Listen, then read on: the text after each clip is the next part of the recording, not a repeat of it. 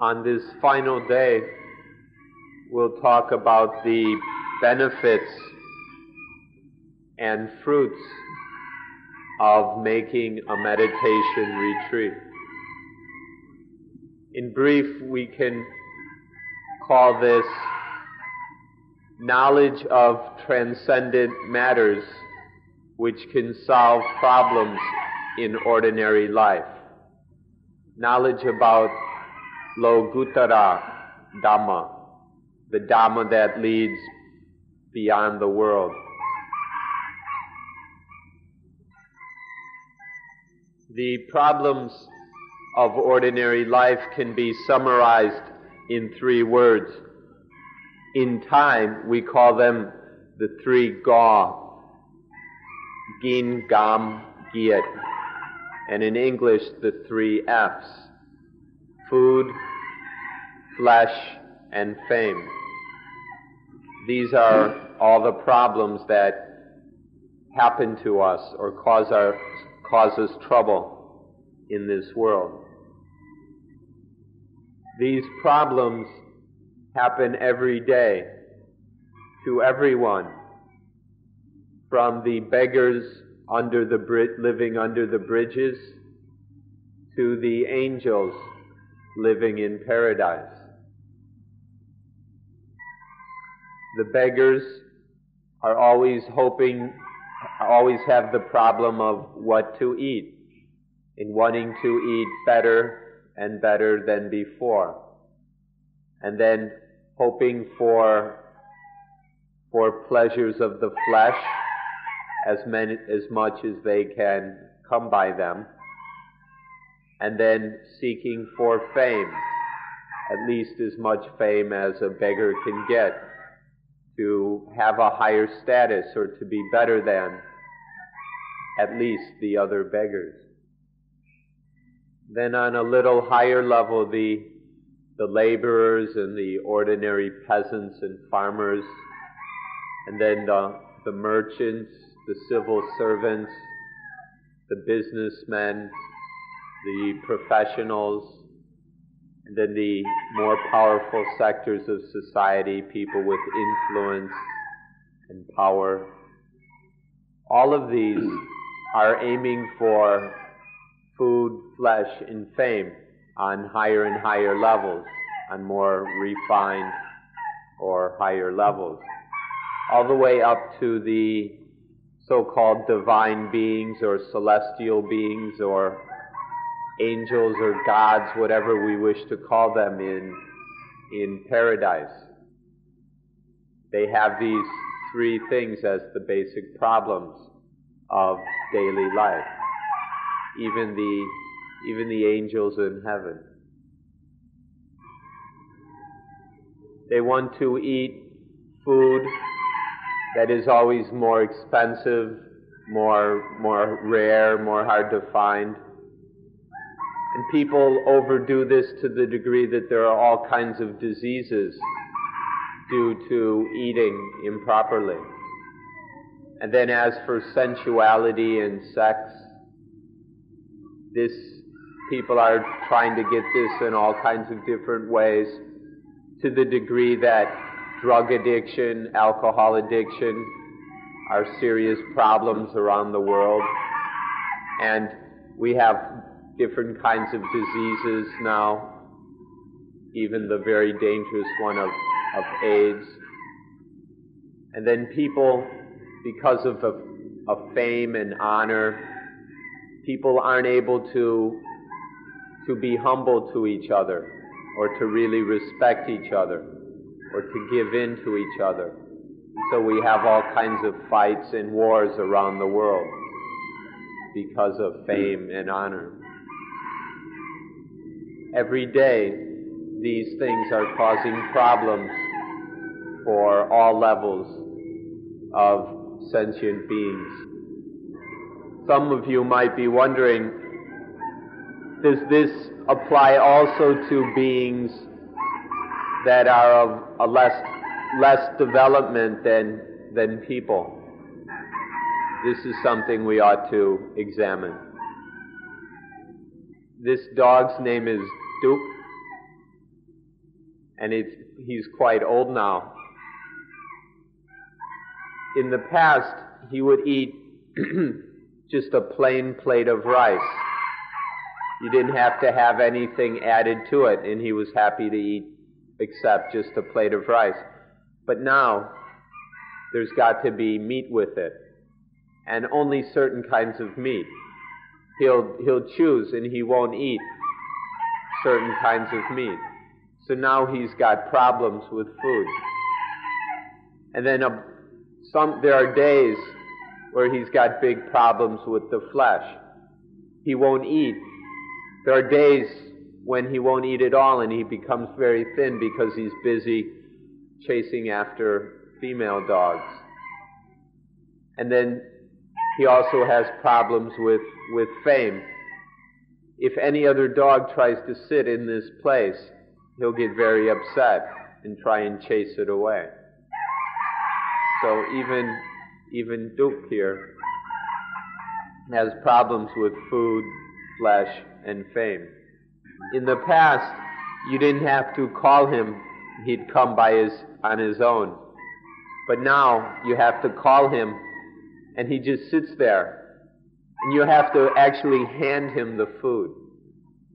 So he's got problems about fame and honor and status, and he's become very lazy these days. Then there's another one named Nokka, who's still quite young, and so he doesn't have any of these problems yet. So we have to say that this problems about food, flesh, and fame exist from ordinary common animals all the way up to divine beings, the devas in heaven. So then we now must ask the question, what is going to solve this problem of food, flesh, and fame in daily life? For the external side of this, as far as material, physical things, then we can say that one's wife, one's friends, such as one's doctor, can help us to solve the material aspect of these problems. They can help us to deal with the external side of it. But when it comes to our feelings and awareness inside, there isn't any friend in the world who can help us. There isn't any human friend, at least, who can help us. The only thing that can help us with food, fame, and flesh as an inner problem, the only thing that can help is Dhamma. When we're talking about defilements inside of us, there's no human friend that can help us. There aren't any angels or heavenly beings anywhere that can help us deal with inner defilements. There's no object or thing or place that's holy or sacred which can help us deal with inner defilements. The only thing that can help us is Dhamma that is appropriate for the specific situation and problem, Dhamma that is on the proper level, which we call Lokutara Dhamma, Dhamma that leads beyond the world, Dhamma that takes us above the world and frees us from the world. Good friends, a good doctor, and so on, can only help us to deal with some of the external problems. But they can only help with some of them. They'll never be able to solve them all. Only Dhamma can solve all the problems. That is, if it's Dhamma on the highest level, the Lokutara Dhamma, which we're speaking about. If you are successful in your study of Paticca Samuppada and are successful in your practice of Anapanasati, mindfulness with breathing meditation, then you will have this kind of Dhamma which can solve all problems, outer as well as inner. We've already said that if the fruits of understanding dependent origination and mindfulness with breathing leads to us having the highest Dhamma, the Dhamma that we call a Dhammayata. We've already discussed this with you a bit, but we need to enliven your memory a bit. The meaning of a Dhammayata is secure, the mind that is so still and secure that nothing can come and concoct it, that nothing can stir it up or cook it up. This security of mind, this perfect security of mind, is the essential meaning of a Dhammayata. We can call this in the ordinary language of ordinary people spiritual equilibrium. Maybe spiritual balance would also work. It's where the mind has an equilibrium or balance, where it won't be pulled off into the positive or into the negative. With this secure balance, it can't be influenced or affected or concocted in any way. We'd like to stress the secure balance of a Dhammayata. Remember that even the great mountains of the world, the Himalayas in Asia, the Alps in Europe, and the Rockies in America, that these can still shake and tremble when there are seismic tremors or earthquakes. But a Dhammayata won't shake or waver or move at all, no matter how much the earth shakes. We want to stress the unshakableness, the firmness, the stableness of the mind with a Dhammayata. We want even children to understand this, that the beautiful young woman with a Dhammayata can't be picked up or deceived by even the most smooth ladies' man, or that the handsome young man with a Dhammayata won't have his head turned by even a herd of Miss Universes and other beauty queens. But now, a bottle of beer or whiskey can drag their mind off, or gambling, or nightclubs, bars, massage parlors can turn somebody's head and drag them away. This is because no one has a Dhammayata. It can grab one, things can grab us in the wickedness we already have and drag us off into some other form of wickedness, and then from there to another one, around endlessly. This is the mind that is unstable. This is the mind that's shaking and trembling, that can be pulled off anywhere. It has no balance, no security, because it lacks a Dhammayata. A Dhammayata will help us to cut through all problems of positivism and negativism. Any sense of positive or negative, all this is just arising through the flow of itapajayata, conditionality, or paticca samuppada, dependent origination. Equally, the positive and the negative are equally just this flow of dependent origination.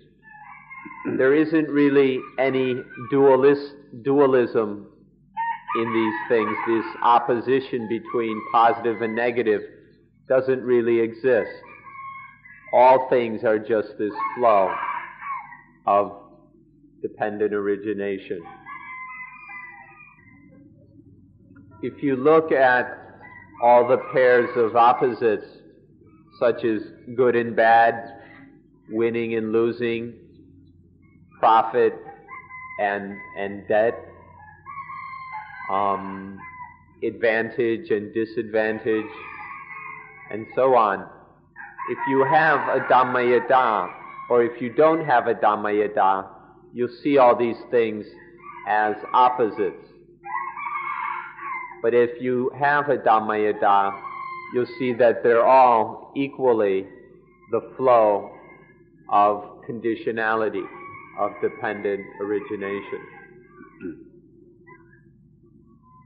The Jews of thousands of years ago taught this matter of being free of the positive and negative, being above the positive and negative.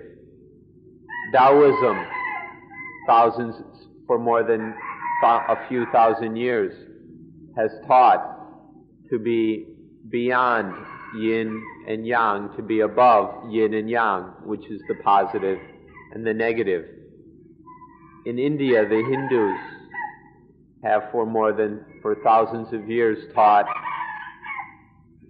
to be beyond good and evil. Punya, which is good or virtue, and papa, which is evil or sin.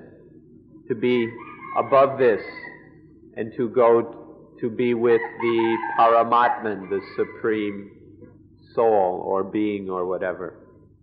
And then Buddhism appeared and also taught to be beyond good and evil, to be beyond punya and papa, but in voidness, in universal voidness or eternal voidness where nothing can do anything to us. This knowledge has been around for thousands of years in all corners of the world, but humanity has forgotten it. Humanity ignores it. Nobody is interested in being beyond positive and negative, the good and the bad, punya and papa, being free. Nobody is interested in voidness.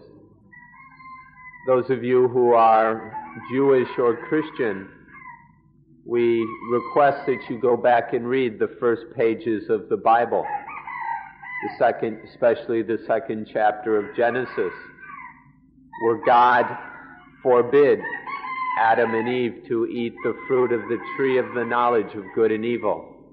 He warned them if they ate this fruit, they would die. Please read this carefully and ponder upon its very profound meaning. When we're living in our mother's womb, we have no problems of positive and negative. When we're newly born, there still isn't any difficulty over positive and negative. But once our nervous system and sense organs begin to function fully, then we begin to have feelings of positive and negative. And then all the problems of food, flesh, and fame begin for us. This is the starting point. The arising of positive and negative is the starting point for all the problems of food, flesh, and fame. The danger and harm is equal in the positive and the negative. These both can harm us. If we're too much caught in the positive or too much caught in the negative, it'll keep us from sleeping soundly at night. It can even prevent us from sleeping at all. When the positive and negative disturb our minds too much, it's harmful to the degree that we can't even sleep well. The positive is just as dangerous as the negative. Gladness is tiring in a glad way, in a happy way. Sadness is tiring in a sad, sorrowful way. Both of these are debilitating and exhausting. Both of them are dangerous in their own ways. Both of them cause us all kinds of problems in ordinary life. They're not normal. They're not the state of calm and peace that is normal for the human mind.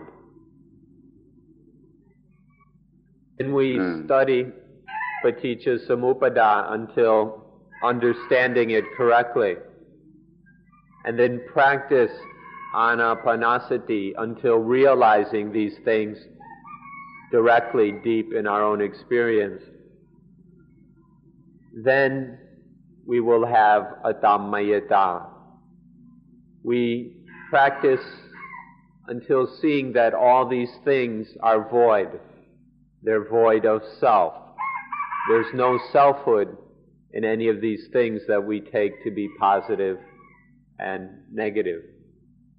This voidness of self is called sunyata, sunyata, the voidness.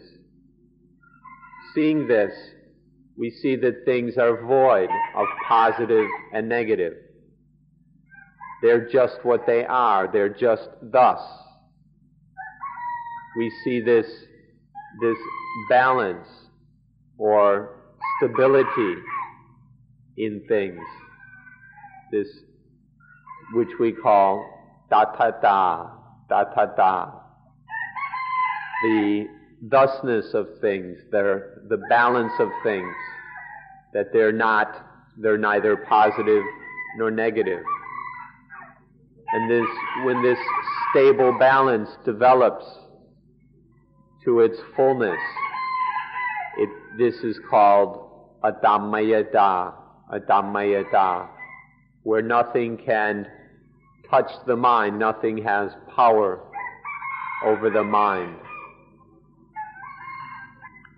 The highest result of insight, the highest insight, knowledge or understanding is that of a Dhammayata.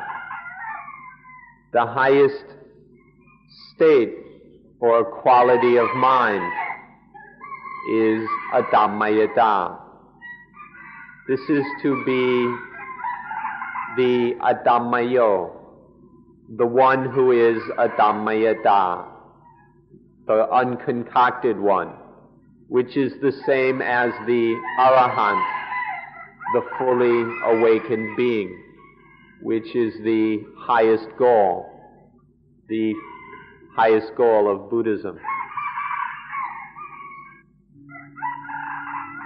When there's no Adhammayata, then the positive feelings arise, which give rise to positive kinds of defilements such as greed, lust, jealousy, possessiveness, and greedy, stinginess, and so on. And there arise negative feelings which give rise to the negative defilements of aversion, anger, hatred, and so on. If there's uncertainty as to whether it's positive or negative, if we're not sure whether something is positive or negative, this gives rise to the defilements of delusion, of doubt, of worry. These various kinds of positive feelings give rise to the greedy kinds of defilements. Negative feelings give rise to the hatred kinds of defilements. And uncertainty whether something is positive or negative gives rise to the delusion kinds of defilement. When there is a Dhammayata, there is Nibbana. Nibbana means coolness. Don't confuse it with death. A lot of people have misunderstood Nibbana and explain it as being death or something that comes with death or only happens after death.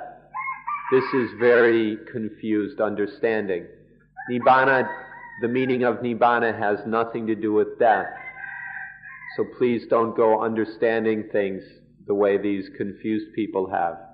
Nibbana just means coolness, genuine, real coolness. The coolness that isn't the opposite of heat. Many of us think that coolness is the opposite of heat, but Nibbana is the coolness that has no opposite. Ordinary coolness or coldness still has temperature. It still has some degree of heat. It's just a very low level. In the ordinary way of thinking, there's coolness with low temperature and heat with high temperature. But the coolness of Nibbana has no temperature. It's complete freedom from all heat.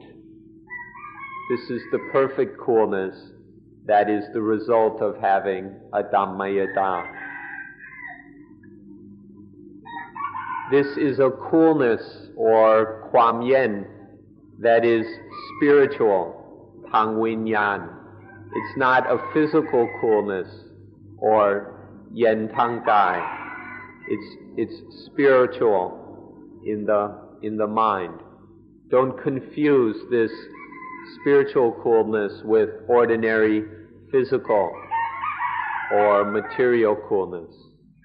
Nibbana means this spiritual coolness or kwam yen tang vinyan. Now, let's talk about this Nibbana or coolness until it is understood. There are two basic kinds of Nibbana.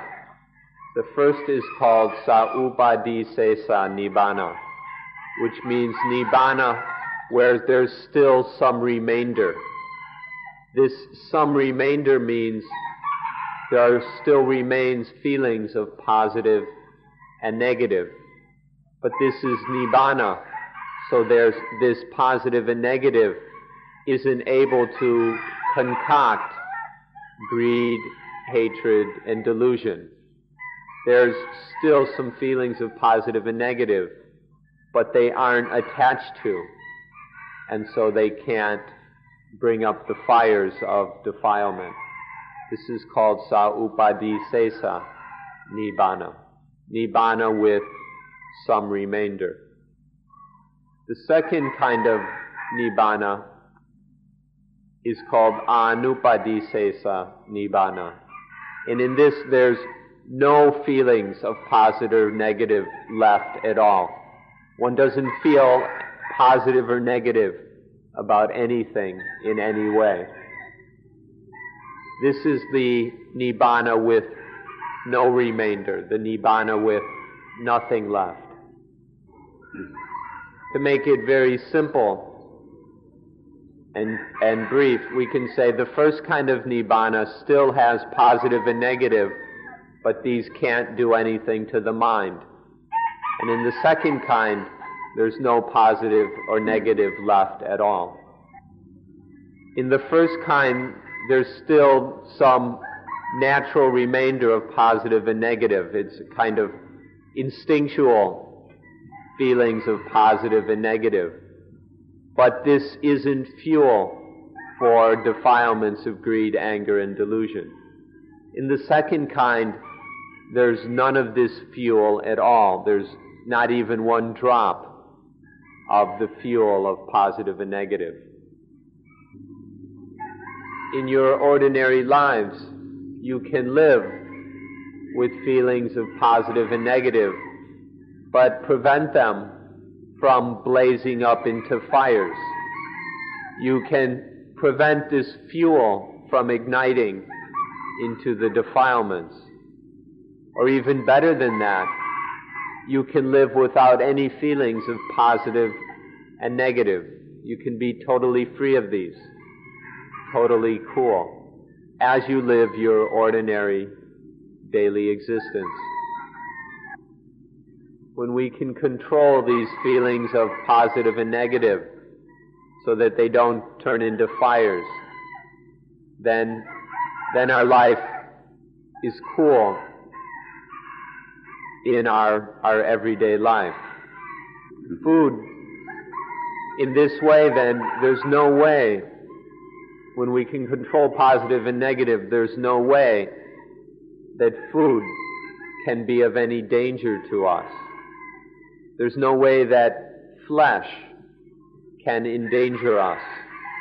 There's no way that fame can harm us or hurt us in any way. When there is this coolness, when we can control positive and negative. So for example, with food, if it feels delicious to you, or if it feels not delicious, that's okay. But you can control this so it doesn't ignite fires of greed or lust, or on the negative side, aversion or revulsion or anger regarding food. We can control this positive or negative, even if the food tastes delicious or whether it tastes not very good. This won't have any power over the mind. The mind can stay free of the food. As far as sensuality and sex, whether we get it in a form that pleases us or displeases us, or whether we get it at all or don't have any, this won't lead to any defilements. If we get the sex or if we don't get any, it won't lead to feelings of positive or negative. Or if we satiate the sexual instinct, then whether we get heaven from it or we get a disease from it, this won't stir up the mind. And then with fame, we're not interested in fame at all. Whether fame comes or fame goes away or there's never been any fame at all, we're not interested. All we're interested in is being correct, in correctness, in truthfulness, in trueness. And then when there is perfect trueness, perfect correctness, then we naturally get the highest kind of fame, which is a spiritual kind of fame. It has nothing to do with worldly fame. When there's a spiritual fame, there may be no fame at all in the world because many in the world don't respect this. But there is a fame which is spiritual or beyond the world. We could put it this way. One won't have anything to do with the dirty fame and honor as things work in the world. One will have the pure fame and honor of God. We won't have any problems with food, flesh, and fame when there is thorough understanding of a Dhammayata, the understanding that is totally above positive and negative.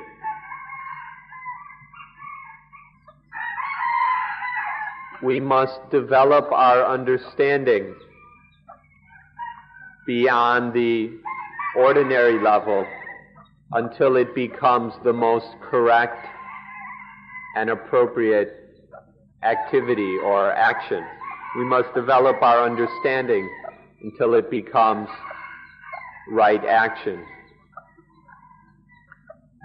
Duke here, all he has got is instinctual understanding, instinctual knowledge, a natural kind of jnana or knowledge.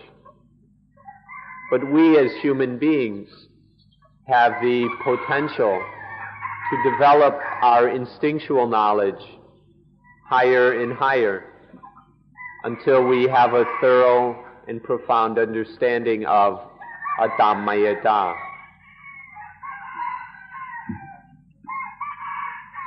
Duke here isn't able to study dependent origination, and he can't practice anapanasati, mindfulness with breathing. So he's unable to develop beyond his instinctual understanding. If we have correct understanding, we see that there is just this flow of conditions dependently originating in this ceaseless flow. We see that there's nothing positive or negative. We realize that these are just concoctions of the human mind. When something pleases them, people say it's good. When something displeases them, people say it's bad. Good and bad have no reality. These are just concoctions of the mind according to what pleases us and displeases us. If we like it, we say it's good. If we dislike it, we say it's bad. But people have different likes and dislikes, and so they can never agree on what is good and what is bad, and they're arguing about it all the time. Good and bad are just conventions concocted out of human thought. They're concocted out of the feelings of positive and negative. When we possess this thorough experience of dependent origination, we realize that the illusion of all this good and bad, positive and negative, and see just the flow of conditions. Even if you call it good or positive, even if you use these words, don't go and attach to it and put yourself at the mercy of these concoctions of the mind. Even if you must say something is bad or negative, you don't have to believe in it and attach to it. If we do, these things bite us. If we attach to these words about positive and negative, good and bad, then they bite us. The positive ones bite us in a positive way. The negative ones bite us in a negative way. But they bite us and claw us and gnaw on us equally. So the thing is not to attach to these things, to be free of their power, to not be at their mercy, to be above all thoughts, feelings, and words about positive and negative. When we don't understand Paticca Samuppada, we look and we see a chicken and a dog. But when we realize the truth of dependent origination, all we see is a flow, a stream of conditions. We no longer see a chicken or a dog. We don't see a person or an individual person. We just see this flow of conditions. We don't see female and male. We don't have any more problems about male and female, any arguments and struggles over male and female, because we see the flow of conditions dependently arising out of each other. Even more refined than that, there's neither this nor that. There's neither here nor there. When we see this constant flow of conditions, there's no longer oneself or others. There's neither the whole nor the parts. There's neither short nor long, white or black. When there's this thorough and constant realization of dependent origination, there's no longer this or that. In short, there's no positive and there's no negative. These don't arise when there is realization of dependent origination. And so one is totally free of the problems of food, flesh, and fame. Now let's consider the benefit of anapanasati, mindfulness with breathing. Regarding the kaya, or body, whenever we wish to have a cool body, we can adjust, regulate, improve the breathing until it cools the body, so the body is thoroughly cool, which doesn't mean dead, it just means no defilements disturbing the body. Whenever we want a cool body, we can do so with anapanasati, once we have mastered that part of the practice. However, no matter what state the world is in, no matter how much chaos and confusion and stress, to heck with all that. We'll have a body that's cool and calm in the way we need it to be, through the power of anapanasati. As for mastering the vedana, the feelings, we can cool all feelings of positive and negative, so that there's no coming up of greed, lust, fear, anger, worry, envy, jealousy, excitement, boredom, and so on. We can cool the feelings so that no matter what's going on in the world, no matter what great excitement or great tragedy, we can cool our feelings so that we can stay cool amidst a very hot world. In the third stage of anapanasati, one can totally master the mind so that there's no feelings of positive or negative at all. When we can master the mind like this, we have total mastery over the world, because then there's nothing in the world that has the power to make us positive or negative. We have total freedom over the world. In the fourth stage of practice, we master our own ignorance. The last thing that can disturb us is mastered through this last part of the practice, so that the ignorance, there's no ignorance at all. We see thoroughly that there's nothing positive or negative anywhere. There's no hint or inkling or anything of positive or negative left when we can master our own ignorance. And then we are totally cool. We're perfectly, thoroughly cool. We can master craving or tanha. We can master attachment, upadana. We can master all the defilements, the rebirth of new defilements.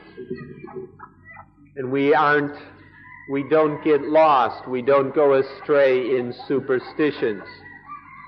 All these attractive, special, magical things that can attract us, that seem so positive or negative to us.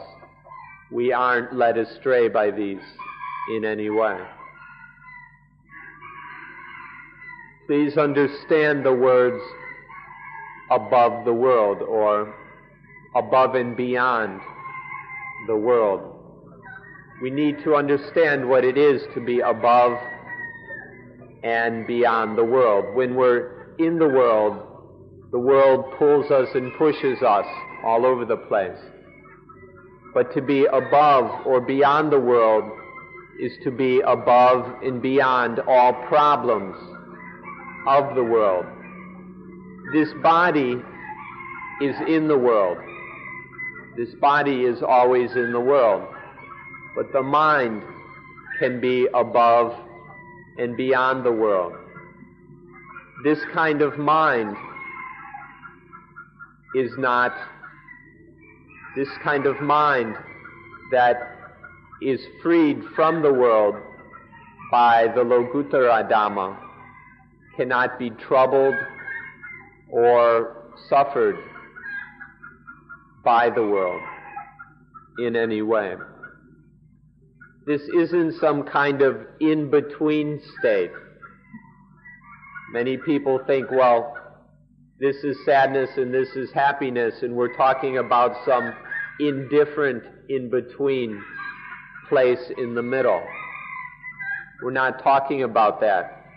Instead of, it's not between the negative and the positive, it's above the negative and the positive.